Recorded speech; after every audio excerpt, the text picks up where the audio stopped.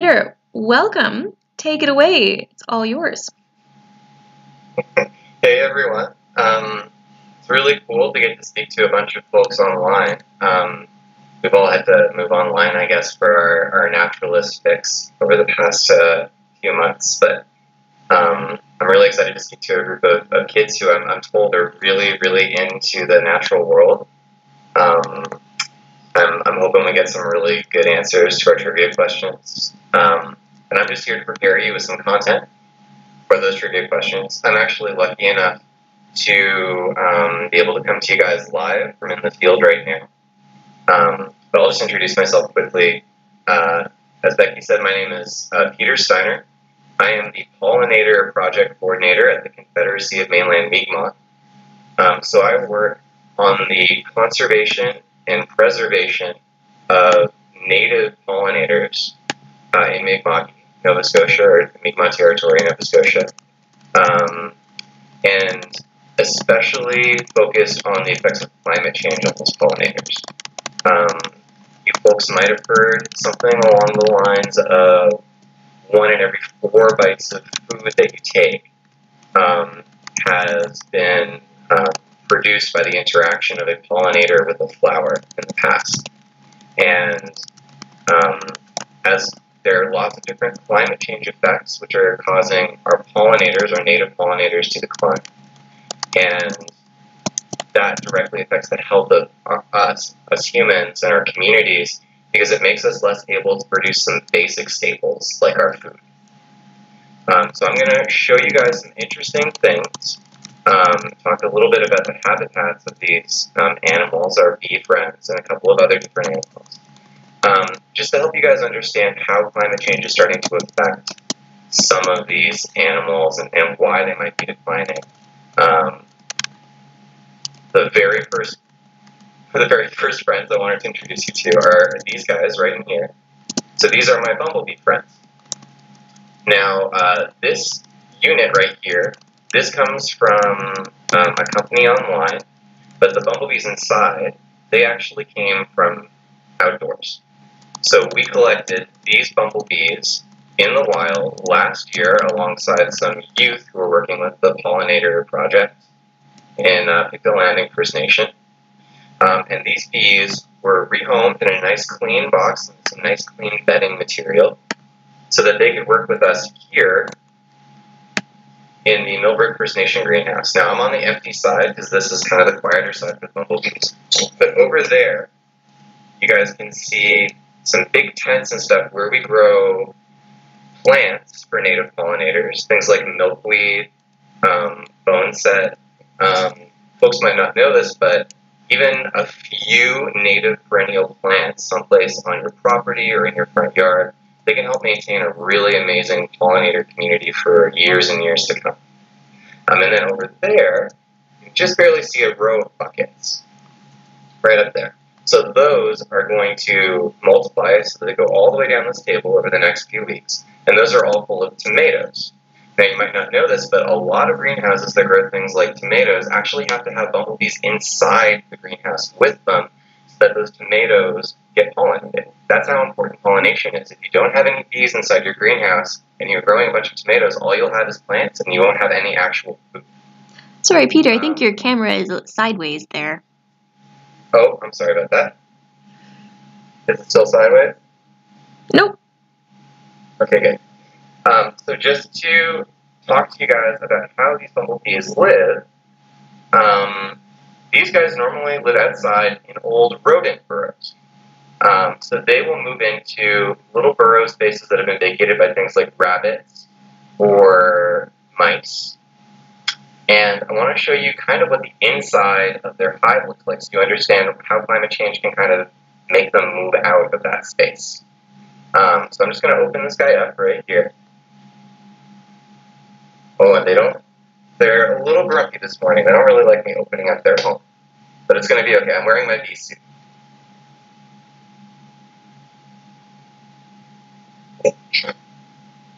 Okay.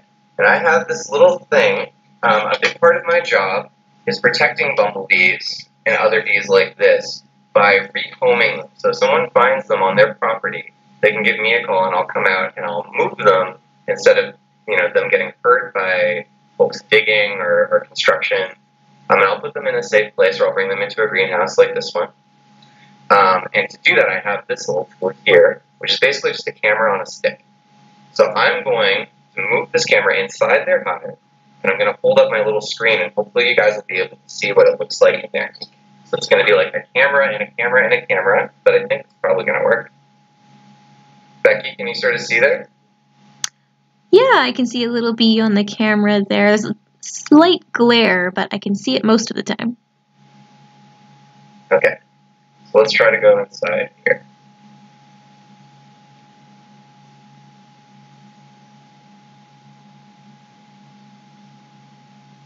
So can you guys see on the camera screen all those little bees coming out of that hole in the bedding material there? Oh, yeah. So what those little things are, those little orange things, are what are called cauldrons. So bumblebees don't actually make honey, and they don't make a traditional honeycomb.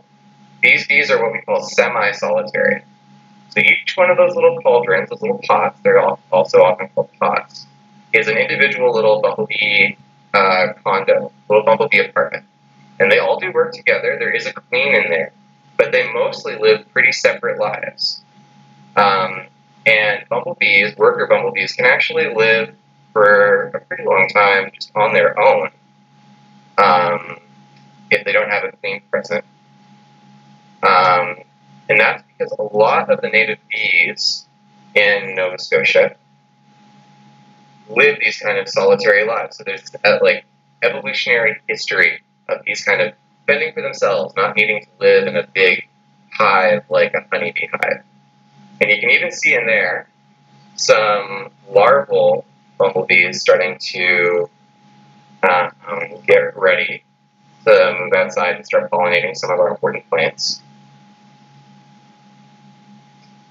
But because the shape of their colony, it's almost shaped like a bucket. These little colonies, they can fill with water really easily. And let's move the camera away. You guys can sort of see the material that they like to nest in. Normally, they will fly around and get soft material to build their nests out of. They'll reuse fur and that kind of thing from inside their rodent burrow. And because of their preferred form of nesting material, sometimes you can find these guys nesting in the insulation of houses. This stuff can get saturated with water really, really easily.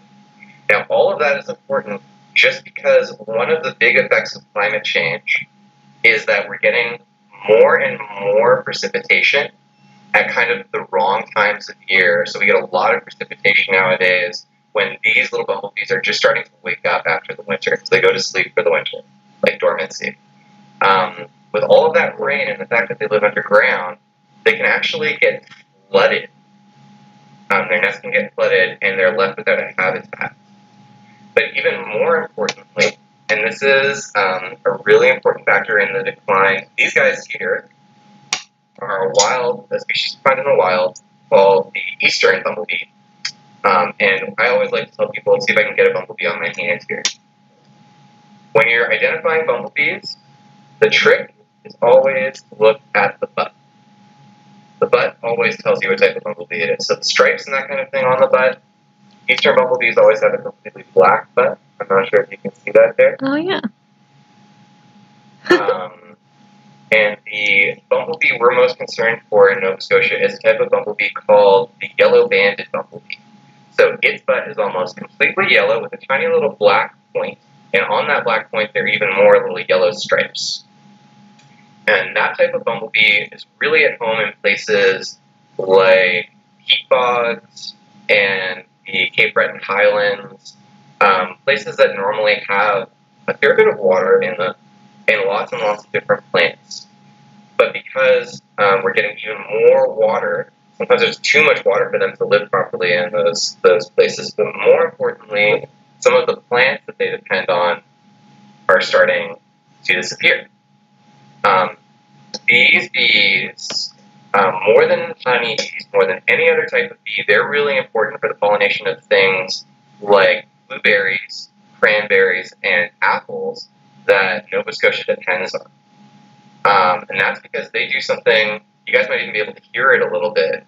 Bumblebees are defined, the biggest part of how you recognize a bumblebee, aside from its size when you're out and about, is its buzz. And that buzzing noise is something that they always make, even when they land on a flower. Now, that type of what we call buzz pollination, when they land on a flower, that means that they're consistently vibrating that flower. So not only do they take some pollen onto their little boots and move it from flower to flower as they go from flower to flower, they also vibrate a bunch of pollen free from the flower and onto the wind. So for things like blueberries and things like cranberries that grow really close together, that's really a really important form of pollination. That's how most of the blueberries actually get pollinated. Same thing with apples.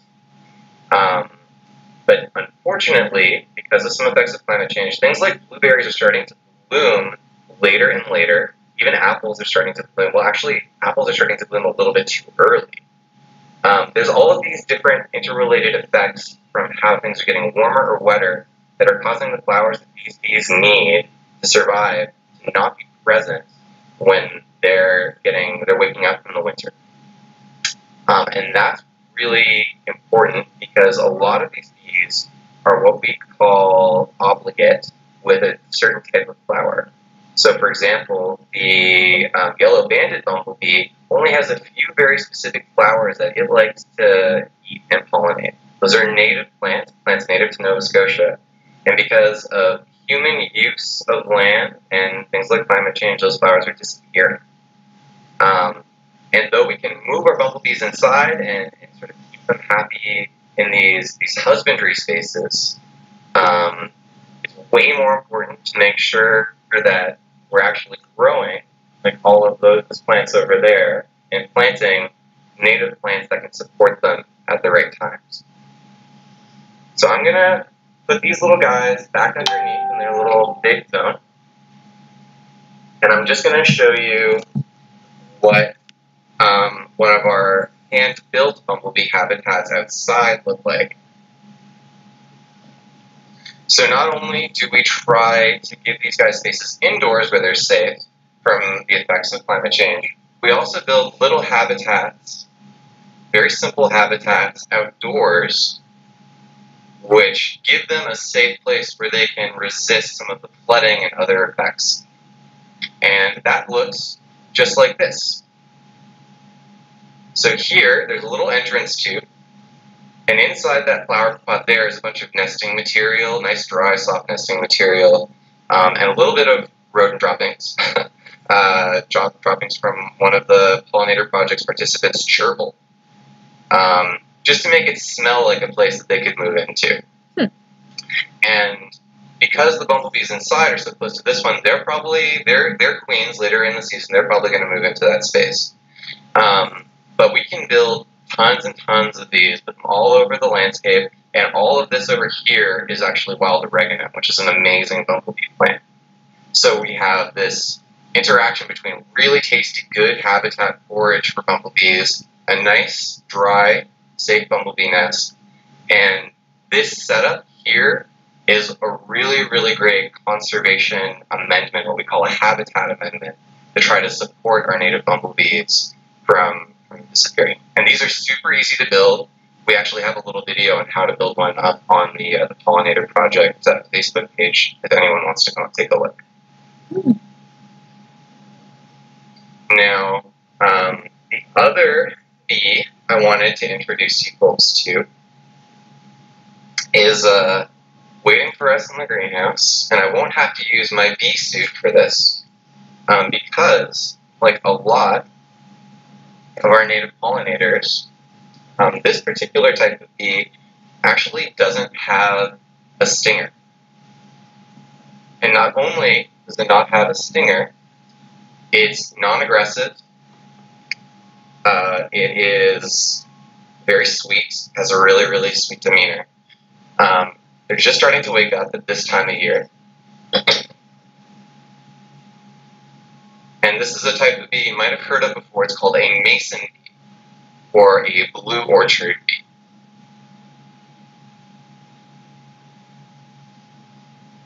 So I brought a few of them. We run the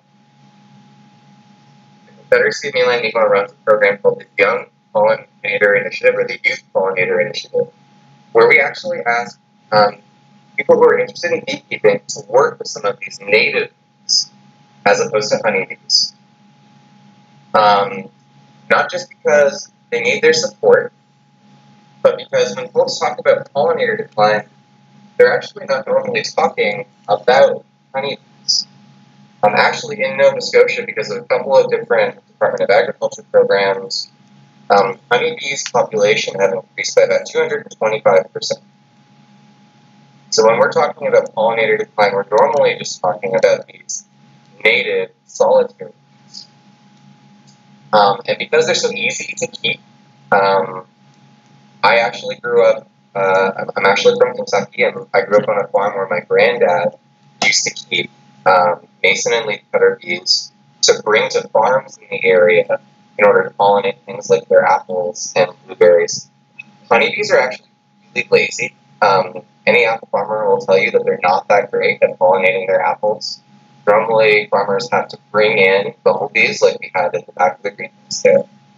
And these solitary bees, they're actually way better even than bumblebees. They're so good that their name is actually the blue orchard.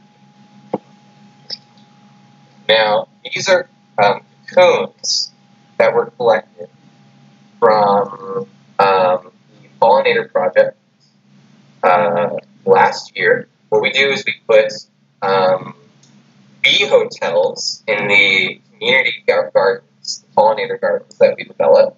And a bee hotel looks just like this. So you can see all of these little guys here are the tubes that a solitary bee would normally live inside. I'm going to pull one of those out. Oh, I think you're sideways again, Peter. Oh, let's try that. How's that? Oh. Is it any better? Oh, it got a slight lag, so I can't tell yet. I don't think I still see sideways. Oh, let's try that.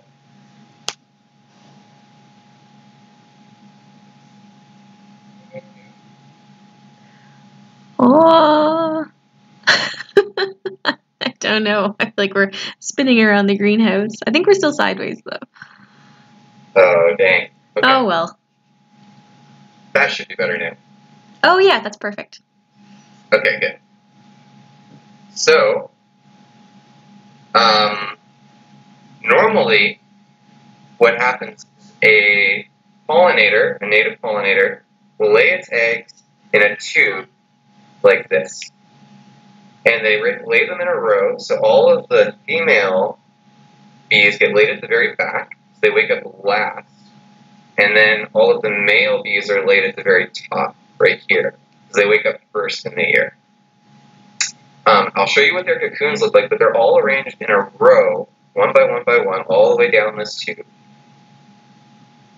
And normally in the wild, they actually use tubes made out of plant material.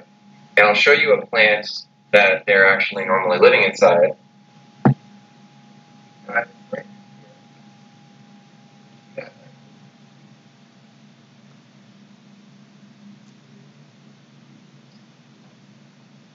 So these guys are a type of reed or reed grass. And these are actually what we make our tubes in this bee hotel out of. So we cut little lengths of this reed, and you guys can see that that is hollow. We paint it white so that you can see it a little bit more easily. And then we put these tubes right in our bee hotel. And these kind of reeds, these hollow reeds with a hole in it, are what native pollinators actually normally live inside in the wild. So they will live inside here, inside specimens of fireweed, inside old milkweed canes. But this grass that I'm holding in my hand, this is actually an invasive species. And that's one of the reasons we use it for making our pollinator nests. Two plants that grow and make tubes, like this Phragmites grass and Japanese knotweed, if you cut it down and you dry it, you can use it as material for native pollinator nests. But also, you're helping reduce the spread of these species. Sometimes digging up these invasive plants just causes the root to spread even further. So the best way to control it is just to cut down the aerial part of the plant, the part that grows above the ground. And not only can we do that, but we can actually use the remnants of these plants to make materials to support native species. So I'm going to show you guys what the cocoons and even what a little bee looks like. So this guy's really sleepy. He's going to be super dopey. Hopefully he'll move around a little bit. So you guys can see in my hand there,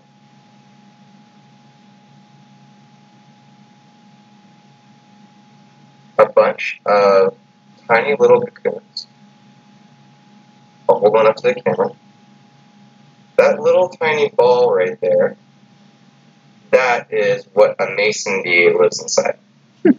These are called blue orchard bees, and hopefully I can show you why, because they're bright blue. Oh yeah, he's super, super sleepy. Come on, little guy. One of the reasons I know it's a he is if you guys can see that little white mask that he's wearing right on the tip of his nose, the male blue orchard bees all have that tiny little white mask on the very tip of their nose. Now, he hatched out of this little cocoon right here. You guys can sort of see it right there. It's all hollow.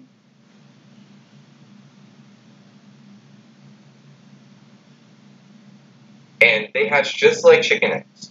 They eat their way out once it starts getting warm. Oh, there he goes. He's starting to move around. I'll hold him up to the camera. So one of the ways to recognize this type of native bee, the Latin name for this type of bee in Nova Scotia is Osmia lignaria propinqua. So we have our own subspecies of blue orchard bee out here on the East Coast. Cool. So you can recognize them by their giant antlers, their blue color, and just how gentle they are. These guys are so, so sweet, so gentle. I like to say that they look a little bit like snowmen. Their bodies are super, super round. You have this big circle up here, a slightly larger circle right in the middle of their body, and then their butts are super round.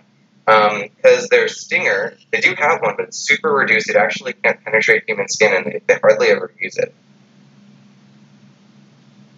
So cute. Yeah, they're really cute. And these are the guys that work really hard to pollinate things like our apple orchards or shad bush or service berry. And most importantly, in my opinion, these native pollinators are also responsible for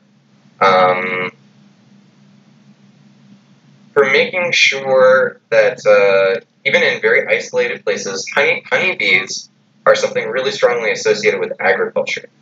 So honeybees have lived alongside humans for so long that they really only go where we go. We bring honeybee hives to farms. We bring honeybee hives to places where we want to harvest honey or for our human-produced, what we call our horticultural plants to grow. But these bees are responsible for the pollination that happens in the woods, in the places where humans don't go. These are bees that have been practicing pollination of our important and culturally anchored plants since time immemorial in Mi'kmaq territory.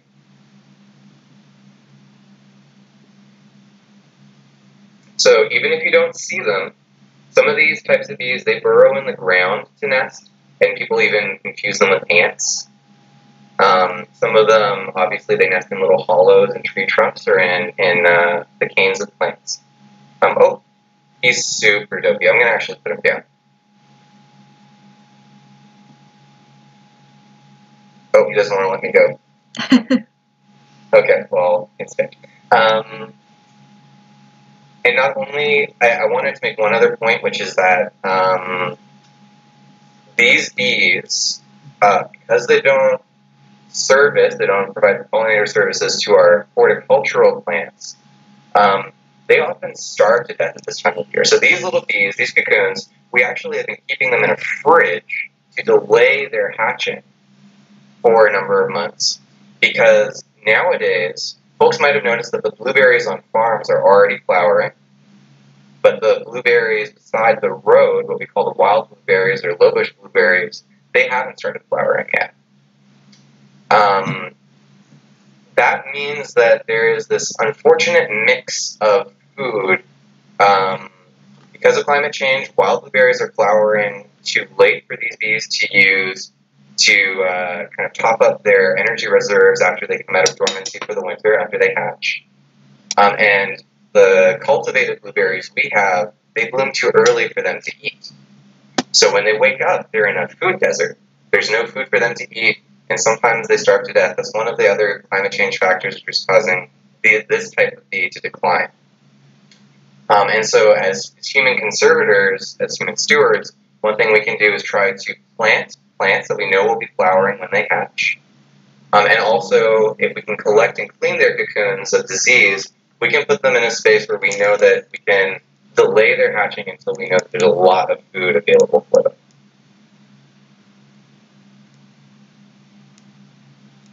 And those are our little blue orchard bees. I wanted to introduce you guys to one other type of pollinator. Becky, how am I doing on time? We're good. Yeah, keep going. Okay, good. So I have a couple of cool things over here. So this is my bee box. So I take it all over Nova Scotia when I'm speaking to youth in different First Nation schools. These are all the bees of Nova Scotia. I'm not sure if you folks are aware, but there's over 200 species of native bee in Nova Scotia. From bumblebees, these big ones up here, to tiny, tiny little mason bees right here. And even, there's a bee in this case, I'll try to get close to it, which is named in honor of the Mi'kmaq people. This tiny little guy right there, it almost looks like an ant. This is a type of mining bee called Seratina Mi'kmaq, and that's because it's found in coastal communities, often really, really close. They like to burrow in sand, and it's often found in a really close association with Mi'kmaq communities. It has been responsible for the pollination of Mi'kmaq crops since time immemorial, for a really long time. This little bee is really, really important to North America. And in this whole case, of all these bees, there's only 3 bees which are not native to Nova Scotia, and that's down here. Those 3 bees right there, the honeybee. Honeybees are actually not native to Nova Scotia. They came over with European settlers, and unfortunately, because we grow crops specifically for honeybees, and because of some other competition factors between honeybees and native pollinators, honeybees are actually a big factor in the decline of native pollinators. So if you have enough flowers and food resources in an ecosystem for both types, they can both survive. But in general, if there are lots of honeybees in an area, they can steal the food that these native pollinators need to survive, which is a little sad. Now, I don't think I've got, so right here, see if I'll take my camera off so you guys can get a really good view. Right here is an example of the yellow-banded bumblebee. So this is the endangered bumblebee that I was discussing before. And actually, again, online, the Pollinator Project is a bunch of resources, these little identification cards for bumblebees that can help folks. You can take them out when you're camping or whatever, and if you can take some pictures and put them up on Naturalists or something, you can help us, folks like me who work with pollinators, track where these endangered bees and where some of these other pollinator bees might have been seen. And make sure that we're keeping tabs on how these species are declining over time. Now, I didn't want to just focus on the bees. there's another important pollinator that you might be familiar with, and that are what we like to call bupets. I can never pronounce that word. Becky, are you any better at it than me? Nope. So you pressed it. Yes. Black. Guys, I am so bad at saying that word. You have no idea. Beetles. What I'm saying is beetles. Basically, the type of beetle that you might know at this time of year as a June bug. So this is a little preserved June bug specimen I have to take around to classes. And if you can sort of see, let me make sure I've got the right end facing me. Yeah. If you can sort of see, right on its chest there, it's got a bunch of fuzz. So another name for this type of beetle is a flower chafer, because they like to crawl into flowers and munch on pollen balls and on the petals of flowers. Now, while they're doing that, all of those little hairs on their chest are picking up pollen, and when they crawl into other flowers to eat other pollen, they're actually causing a pollination event between plants. They're exchanging this message that plants need to receive in order to make seed. And that all goes to show that I know there are a lot of folks out there who hate June bugs, who don't like seeing them in their house or in the soil. Don't kill them. Leave them alone, because these little guys, they're really actually quite important for pollination in North America. Any beetle that kind of looks like this little, I'm going to say it again, you pressed it beetle. And the very last thing I wanted to talk about are the big bad, everybody's least favorite animal, the wasp. So I'm looking at right now a picture of a wasp eating one of those beetles I was mentioning. So that's a really big difference between bees and wasps. Wasps are carnivores. Wasps eat meat. They hunt other bugs for food. And that's one of the reasons that they're so smooth and heavily armored, because they are out on the wing hunting other bugs in order to feed themselves and feed their young. So in that picture there, you actually see a type of wasp called the Curcarus wasp, hunting one of those beetles I just mentioned in order to provision its nest. That's a pretty big one, as you guys can see, but there's all sorts of different types of Curcarus wasp. And one of the smallest ones, as small as the head of a pin, actually hunts a type of aphid called the woolly aphid. I'm going to show you what that looks like here. It's going to be a little bit tough to see, but this is on the side of an apple tree I brought into the greenhouse. And if you guys can see that tiny little white dot there. Oh, yeah. That is what we call an aphid mummy. So Curcarus wasps are parasites. Not only do they eat these bugs, they fly around, and then they use their paralyzing venom to paralyze these animals, and they lay their eggs inside of them. And that means that in this time of year, in the spring, little new wasps are going to hatch out of these little aphid mummies. That might sound pretty bad, but because woolly aphids are a huge problem for apple growers, it's a little apple tree twig, those wasps are actually really important. And when apple growers spray their orchards, they kill all the bugs in the orchard, even the bugs that are going to prey on the species, which can help them keep their apples safe from things like aphids. So these Curcarus wasps, they do pollinate. Wasps will pollinate flowers because they need to take little sips of nectar from flowers in order to keep their energy levels up, even though they don't eat pollen. And not only do they pollinate, but these Curcarus wasps, if they're in your apple orchard, they're actually helping keep your apple orchard more healthy. And this is a type of native wasp in Nova Scotia. Most importantly, this type of Curcarus wasp that I was showing you earlier, this big guy here, it actually hunts an invasive species called the emerald ash borer.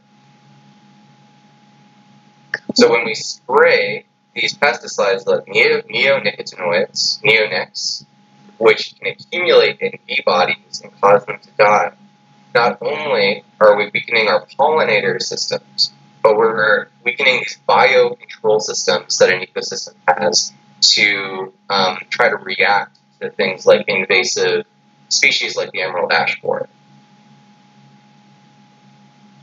Cool. I've got a lot more to show you, but Becky, is it trivia time? I think my watch says it's trivia time. Yes, we should probably move on to trivia, but I do have a few questions waiting in the queue here. We can take time for that first. We've got some questions about the bees themselves, and then some questions about farms and stuff. So one question we have is, so why don't the bees fly away when you open up the container when you were dealing with your bumblebees earlier? Why are they so sluggish? Well, the first reason they're so sluggish is because it's early in the morning for them, and they're pretty cold, and they're still moving slow. But the other reason is that most native pollinators have a really, really short flight path. So you might have heard that honeybees can forage as far away as 6 kilometers from their hive. Most native pollinators, and that includes bumblebees, have flight paths as short as 300 meters, or at most maybe a kilometer, but generally around 300 meters. So once you introduce them to your home, your property, they'll probably stay there for a really long time. And they don't want to give up their homes too easily because they put a lot of work into sticking around there. So though they're not really aggressive, though they don't really like to sting, or they can't sting, they'll still try to hold on to their home instead of running away because they just don't have the energy or the ability to fly very far. Cool. And we also have a question from Tanya and Peyton about the mason bees. Could you mistake a mason bee for a fly? I'm sure a lot of our young naturalists have seen bee looking like flies. Mm-hmm. And that's actually a really good observation because bees in a family of flies called the Circidae, or the hoverflies, are really, really closely related. People mistake different types of bees for ants with wings and hoverflies all the time because they're all part of the same evolutionary branch, the same part of the evolutionary tree. So it is easy to determine, it is easy to confuse them, rather. But there's a couple of different really good ways to make sure that it's a bee and not a fly. And one of those is that bees can fold their wings all the way onto their backs. So they can put their wings completely away, and flies always have to hold their wings at an angle. So when they land, their wings are always at like a 45-degree angle from their body. The bees can slot them away in little pockets right on their back. Cool. Oh, so that's a good way to tell. What was that, sorry? Oh, so that's a really easy way to tell, is look at the angle of the wings. Yeah. And another good way is the eyes. Fly eyes are always huge. They're way bigger than bees' eyes. So they're always really flies always look a little bit cross-eyed. Their eyes are so big that it looks like they're looking in 2 different directions at once. All right, good stuff. So we've learned about a bunch of different bees and other pollinators today. So I know our families have been learning about the process for designating species at risk in Canada and Nova Scotia. And so we know that pollinators in general are facing a lot of problems in Canada and Nova Scotia for reasons you told us about. I wonder if you could tell us a bit about some of our really endangered bees. Why are those bees so endangered, and maybe what do you consider to be our most at-risk bee? Well, the biggest reason, the thing that I want you all to take home with you, is that the biggest thing challenging our native pollinators and the 2 endangered bee species in Nova Scotia, the yellow-banded bumblebee and the Sable Island sweat bee, which is a mining bee that lives underground, are human land use.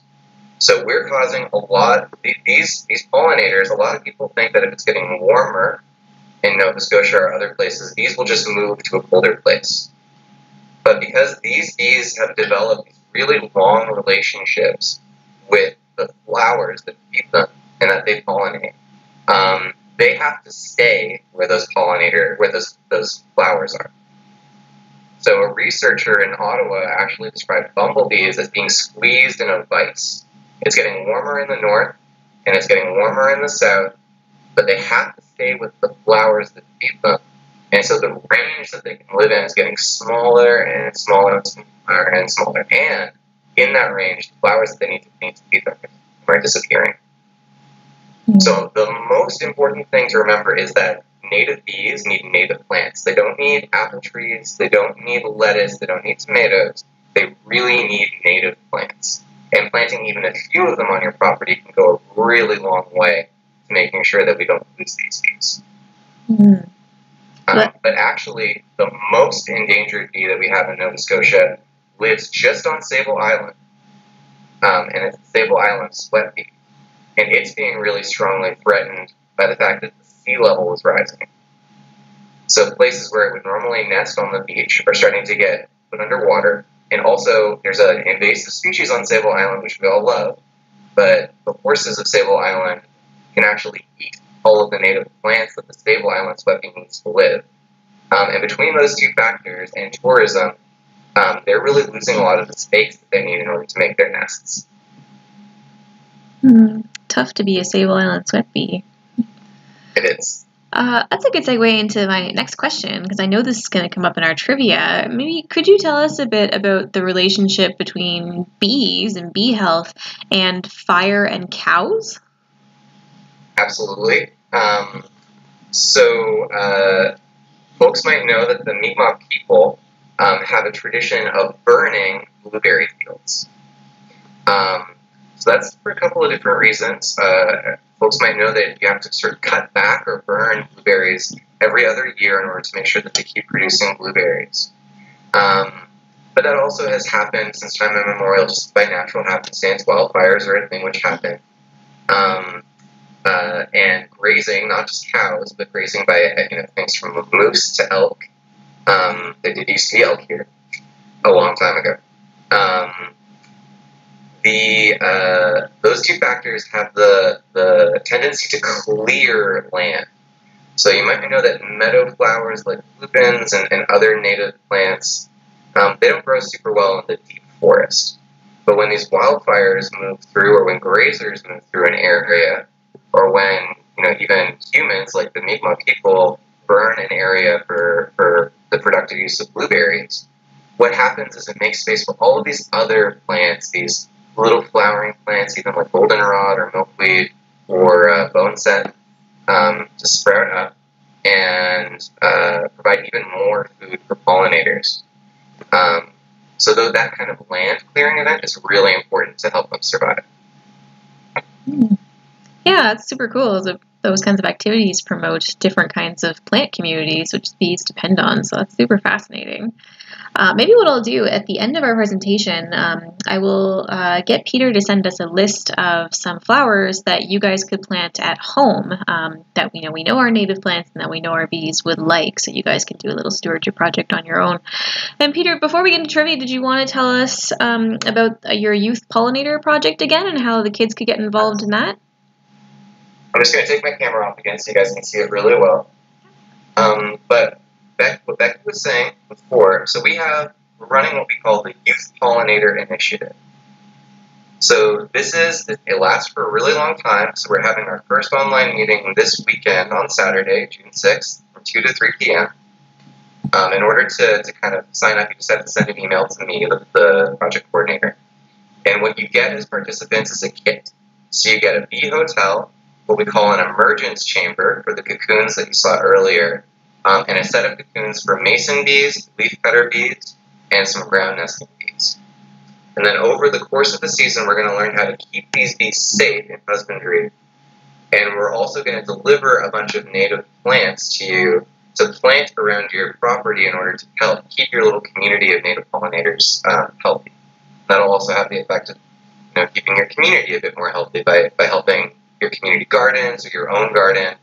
These guys are really, really hard workers. Each little bee works between 4 and 8 times harder than a honeybee does. And we're also hoping that we can pair some of our YPI participants with farm partners So you can take some bees out to a local farm. It's going to be all no contact, so you won't be meeting anyone, unfortunately. But these farms have welcomed some YPI participants onto their property to place emergence chambers, and in return, YPI participants will get a little honorarium, like a CSA of garden produce, in return for the pollination services they're giving to the farm.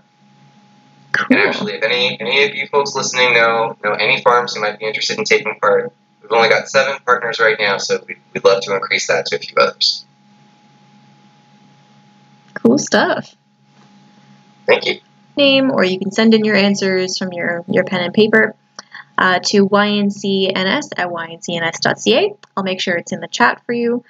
And yeah, thank you so much for joining us for this whole series. This has been super fun, and I think we're definitely going to have to do it again. There's definitely a lot more species at risk that we could learn about, and there's just a lot more wildlife in Nova Scotia that we could learn about. So we'll keep you posted on whether we do this again and when. In the meantime, I will be sharing information about our Youth Pollinator initiative from Peter today on Facebook, so you guys will have that. If you're not already following the Young Naturalists Club, you can find us on Facebook, or you can go directly to our website to see what's going on. And you can also follow the Confederacy of Mainland Mi'kmaq, where Peter's working, and follow some of their climate action stuff. Peter, did you have anything else that you wanted to say before we signed off? The only other thing I wanted to mention, and if I can take a little bit more time, I won't take more than like 30 seconds. In addition to the Youth Pollinator initiative, we're also running something called the Butterfly Buds program. Mm. So in here, I actually have a bunch of eggs, which you can sort of see there on those maple leaves, of the native silk moth, or Cecropia moth. And the thing, the climate change factor, which is really affecting moths right now, is actually something that everyone who lives in the city knows about, which is light pollution. Because moths fly to the brightest light, and that's not always so good for their health. So the Butterfly Buds program delivers eggs, butterfly eggs, and a little butterfly habitat for raising them to participants. And we also meet online every week on Fridays, not Mondays, for us Saturdays, rather. Super fun. Well, I'll get all of that from you, and I'll make sure that it's shareable so you guys can follow that as well. So if you've forgotten anything today, it will be on Facebook for you. All right. Well, thank you, Peter, so much for joining us and teaching us all about bees today. We learned a lot, or I definitely learned a lot, and we're going to have to set up an in-person field trip for sure. Yeah, that would be amazing. Okay. All right, guys. Well, we'll let you go. Enjoy the rest of your day, and stay curious. Bye, folks. Bye.